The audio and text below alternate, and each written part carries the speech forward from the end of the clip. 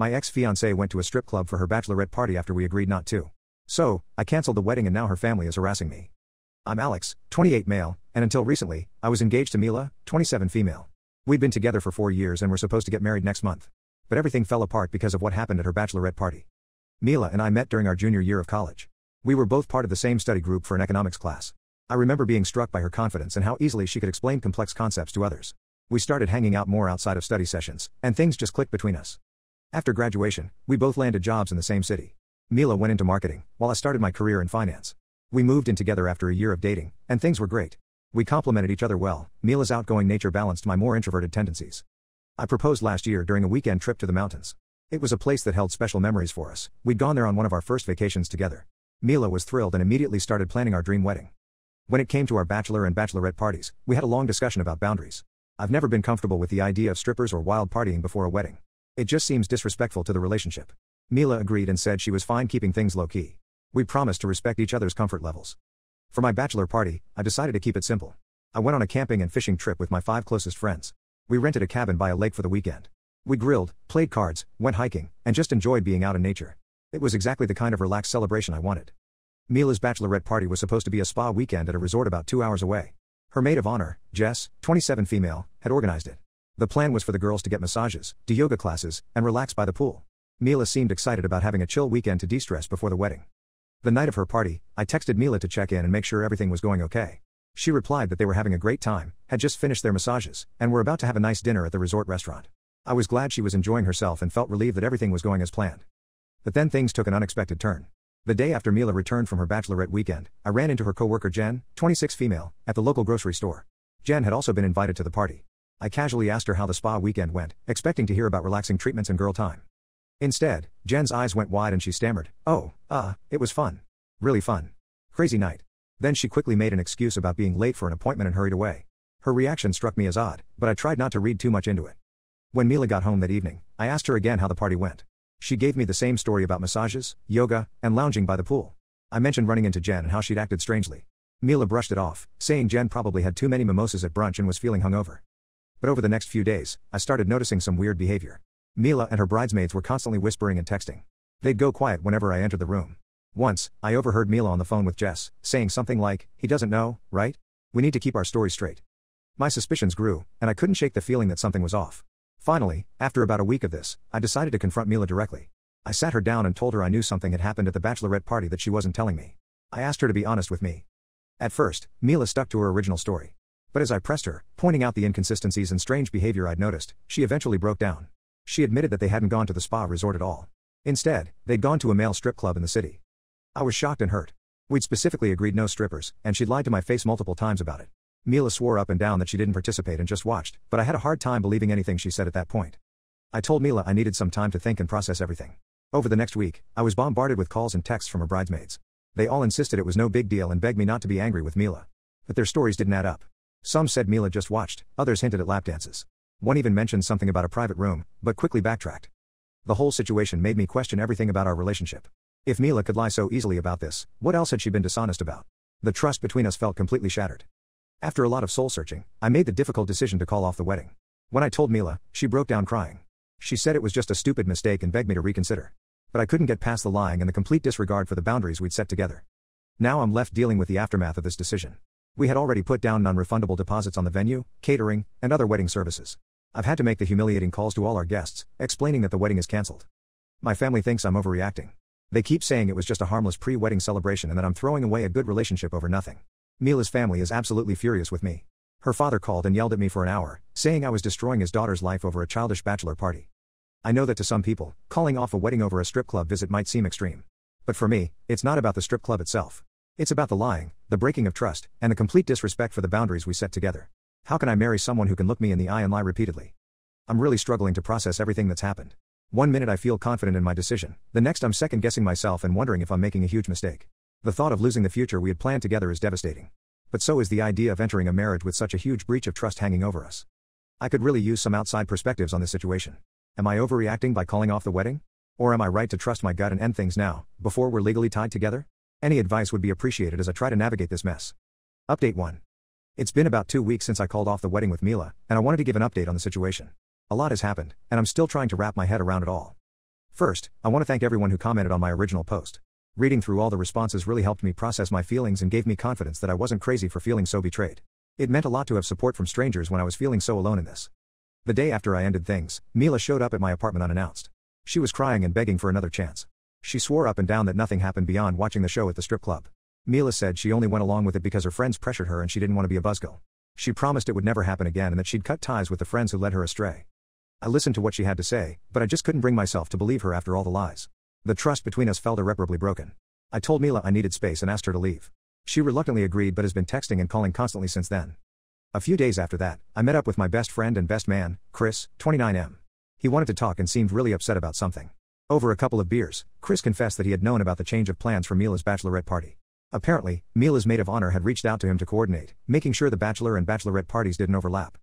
Chris said he felt terrible about keeping it from me, but he didn't want to betray Mila's trust or cause drama before the wedding. He figured it wasn't his place to get involved. I was pretty upset that he kept this from me too.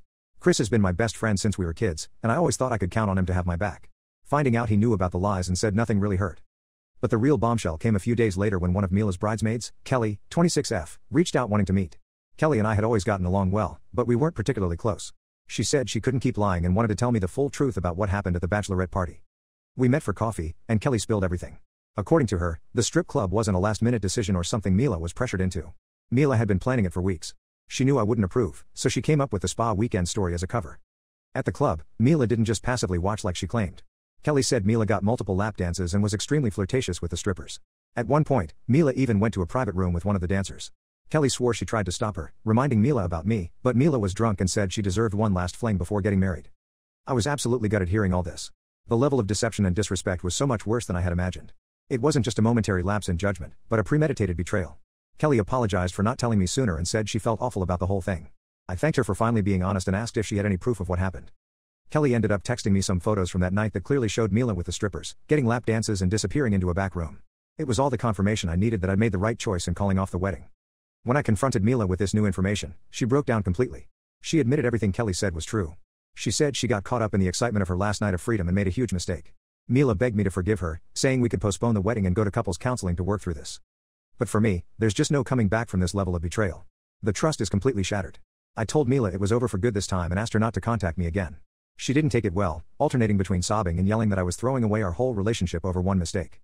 I'm still processing everything and dealing with the fallout. Mila and I were supposed to move into our new place next month, so I've had to move back in with my parents temporarily while I figure out how to get my name off the lease and untangle our finances. It's embarrassing at 28 to be living with my parents again, but they've been really supportive. Most of my friends and family have been understanding about my decision, though some still think I should try to work it out with Mila. They keep saying everyone makes mistakes and that throwing away a 4-year relationship over one night is hasty. But they didn't see those photos or hear the full story of Mila's deception. Mila's family and friends are absolutely furious with me. They've been harassing me on social media, calling me a heartless jerk for humiliating Mila like this. I've had to block a bunch of people and even made my profiles private to escape the constant messages. It's been a really tough couple of weeks, but I know in my heart that I made the right call. I deserve someone who respects me and our relationship enough to be honest, even when it's difficult. I keep reminding myself that it's better to find out Mila's true character now, before we were legally married. For now, I'm focused on healing and moving forward. I've thrown myself into work and started hitting the gym more to stay distracted. I'm also thinking about taking a solo trip somewhere to clear my head once all the wedding cancellation stuff is sorted out. Thanks again to everyone here for the advice and support. It's meant more than you know during this difficult time. I'll post another update if anything significant happens, but hopefully this whole drama is behind me now. Update 2. It's been about a month since my last update, and unfortunately the drama with Mila isn't over yet. I really thought I was done with the whole situation, but some new developments have pulled me back in. Last week, I got a call from Tom, 28M, one of my groomsmen. Tom and I have known each other since high school. We played on the same soccer team and have stayed close over the years. He was one of the first people I told about proposing to Mila, and he seemed genuinely happy for us. When Tom called, he sounded really upset and said he needed to talk to me urgently. We agreed to meet at a local park. When I got there, Tom looked terrible, like he hadn't slept in days. He could barely look me in the eye as he dropped a bombshell. He'd been having an affair with Mila for the past 6 months. I was completely shocked. At first, I thought he must be joking, but the anguish on his face was real. Tom said he felt terrible and couldn't live with the guilt anymore, especially after hearing about the bachelorette party incident. He pulled out his phone and showed me text messages between him and Mila going back months. It was clear they'd been sneaking around behind my back for a long time. There were flirty exchanges, plans to meet up when I was out of town for work, and even some explicit photos. My stomach turned as I scrolled through their conversations. In one message, Mila had even referred to me as clueless Alex who would never suspect anything. I was furious and disgusted. This guy was supposed to be my friend. He was going to stand up with me at my wedding. And all along, he was sleeping with my fiancée. I lost control for a moment and punched Tom in the face. Then I told him to stay the hell away from me and never contact me again. I blocked his number and all social media before I even left the park. After I calmed down a bit, I realized I needed to confront Mila about this too. As much as I wanted to just move on and forget about her, I needed answers. I texted her asking to meet. She agreed quickly, probably thinking I wanted to reconcile. When I showed up, I didn't waste any time. I laid out everything Tom had told me and showed her the screenshots he'd sent. Mila turned white as a ghost. She tried to deny it at first, claiming Tom was lying because he'd always had a crush on her. But she quickly realized she was caught when I started quoting specific messages. Mila broke down crying, saying she never meant for it to happen. She claimed she was scared about getting married and Tom was there for her when she was having doubts.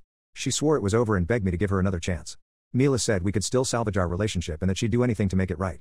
I just laughed in her face. I told her she was pathetic and that I was thankful I found out what kind of person she really was before we got married. I said I felt sorry for whoever ended up with her, because she clearly wasn't capable of being faithful or honest. Then I left her sobbing in the coffee shop. I'm still reeling from this new betrayal. Finding out about the affair on top of the bachelorette party stuff just confirms I made the right choice ending things. But it still hurts like hell. I keep replaying moments from the past 6 months in my head, wondering how I could have been so blind. I've cut off contact with our entire friend group. I don't know who knew what or who I can trust anymore. A couple of people have reached out, claiming they had no idea about Tom and Mila, but I'm not sure I believe anyone at this point. I'm throwing myself into work in the gym to stay distracted. I've also started looking at apartments in other cities. I think I need a fresh start somewhere new, away from all the memories and betrayal. My parents are pushing me to see a therapist to process everything. Maybe they're right. I've been having trouble sleeping and find myself getting angry at random moments throughout the day. It might help to talk to a professional about all this. For now, I'm just taking it day by day and trying to heal. Thanks for listening to my drama, Reddit. Hopefully this is the last update I'll need to make about this mess. I'm beyond ready to put Mila and this whole situation behind me for good. Update 3. Hey everyone. It's been about 3 months since my last update. I wasn't planning to post again, but some wild stuff has happened and I needed to vent. So remember how I mentioned Mila's family had been harassing me online? Well, apparently they decided to take it to the next level. Last month, Mila's older brother Luke, 32M, showed up at my workplace. I was in a meeting when our receptionist called to say someone was asking for me. I went to the lobby, not suspecting anything, and found Luke waiting there. As soon as he saw me, he started yelling. He called me every name in the book, saying I'd ruined his sister's life and humiliated their family. Luke accused me of spreading lies about Mila and said I'd pay for what I'd done. Some of my coworkers overheard the commotion and came to see what was going on. Security had to escort Luke out, but not before he threatened to make me pay for hurting Mila. The whole incident was pretty jarring. I've known Luke for years, we used to watch football together and grab beers occasionally. Seeing him so enraged and threatening was surreal. My boss was understanding about the situation, but suggested I work from home for a few days until things cooled down. I was pretty shaken up by the whole thing. I filed a police report just to be safe, though I wasn't sure what they could really do. A few days after the Luke incident, I went out to my car one morning and found all 4 tires had been slashed. There was also a note on the windshield that said hope it was worth it, asshole. I can't prove it was Luke, but the timing seems awfully suspicious. I ended up having to shell out several $100s for new tires. I've also installed security cameras around my apartment now, just in case. It sucks feeling like I have to constantly look over my shoulder, but I want to be prepared if Luke or anyone else tries something again. Then last week, I got a certified letter from a lawyer. At first I thought maybe it was related to the Luke situation, but it turned out to be even crazier. Mila is suing me for the cost of the cancelled wedding. The letter claims I broke off the engagement without cause and should be liable for all the deposits and fees we lost. I'm beyond furious. She's the one who cheated and lied repeatedly, but somehow I'm the bad guy who has to pay? The lawsuit is asking for over $15,000 to cover lost deposits, her dress, and other wedding-related expenses. There's even a line item for emotional distress. I've hired my own lawyer to fight this ridiculous lawsuit. He seems confident we can get it thrown out, but it's still going to cost me thousands in legal fees. Money I definitely don't have after paying for half a wedding that never happened. I'm tempted to countersue for my own emotional distress after everything Mila put me through, but I really just want this all to be over. In the midst of all this drama, I ran into Kelly, the bridesmaid who told me the truth, at a bar last weekend. We got to talking and ended up hanging out for a few hours. It was nice to talk to someone who knew the whole situation but wasn't judging me. We've texted a bit since then and might grab dinner this week. I'm hesitant to pursue anything romantic right now given all the craziness still swirling around. But it's been refreshing to have someone to talk to who understands what I've been through. Kelly apologized again for not telling me about the bachelorette party sooner. She said she felt awful watching Mila lie to me for weeks and was glad she eventually came clean. I'm beyond ready for this whole saga to be over. I just want to move on with my life and put Mila and all this drama behind me. But it seems like she and her family are determined to drag this out as long as possible. I'm trying to stay positive and focus on the future, but some days it's really hard not to get dragged back down into all the negativity. At least I can take comfort in knowing I dodged a major bullet by not marrying into that family. I shudder to think what my life would be like now if I'd gone through with the wedding not knowing about Mila's infidelity and deception. I'll post another update once the legal stuff is resolved. Wish me luck, Reddit. Hopefully the next time I write, it'll be to say this nightmare is finally over for good.